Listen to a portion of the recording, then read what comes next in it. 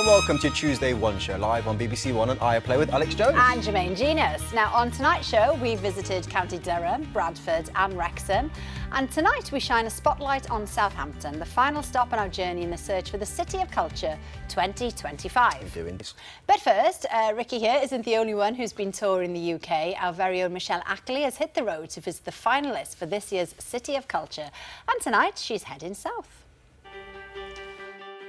The One Show is exclusively following the judges as they visit the shortlisted areas, battling to be awarded the title of Britain's next City of Culture. Our final stop is Southampton in Hampshire. Known as the gateway to the world, it's a maritime city that's been a port since the days of William the Conqueror. Southampton is definitely a really pretty green city. Southampton is such a culturally diverse place to be. Whilst people know it, they don't know what happens in Southampton, what's in Southampton. Southampton is a young and vibrant city based on the culture of its past, and the judges will want to find out what it's got to offer. And the city has laid on a massive welcome for head judge Phil Redmond and his team as they arrive at its famous docks.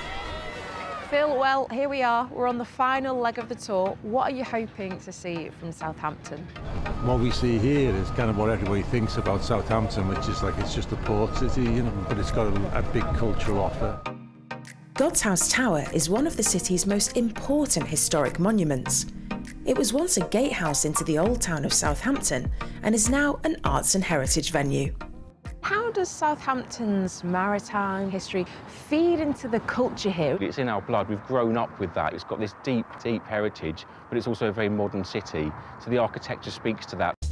A key focus of Southampton's bid is its multicultural heritage.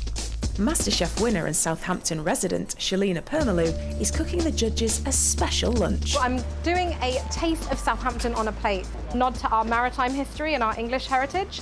I'm actually chair for Southampton City of Culture, so I didn't realise the job description was that I needed to get really sweaty in a kitchen. And how's it been having the young students involved in this whole process? 2025 will see these kids looking at work and opportunities, and that's what we're doing it for. And just as the judges are about to tuck in, they're treated to a message from a special Southampton resident. I was born and brought up here. I actually wrote my first hit song in my bedroom at home in the city. Whenever the coast was clear and she'd ask me to come out, I'd say... And I hope you will see for yourselves what I believe is a great city of culture waiting to be recognised. Modern-day Southampton prides itself on its vibrant music circuit. Southampton's an amazing music scene. There's loads of venues here. And one venue that's seen itself become an unlikely hotspot is the Saints Pub, which today features local star Shannon B. You've got Shannon performing today, an amazing singer. How did that all start? During the lockdown period, we started putting performers that had performed in the pub whilst we were open on the rooftop. The customers here, they are fiercely loyal to the venue, but that's because they get a lot back from it. Southampton boasts 85 galleries and museums. One of its most cherished is the City Art Gallery.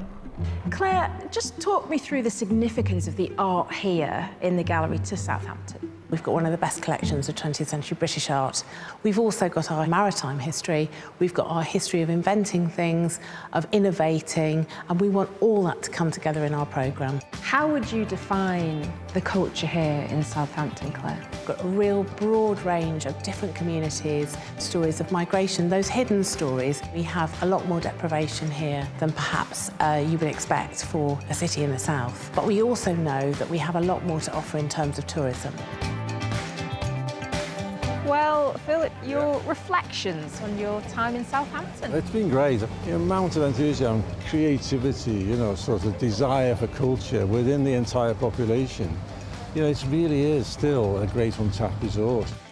With not only a focus on history, but also young people and diversity at the heart of their bid, Southampton rose to the challenge today, and the judges have certainly got their work cut out for them.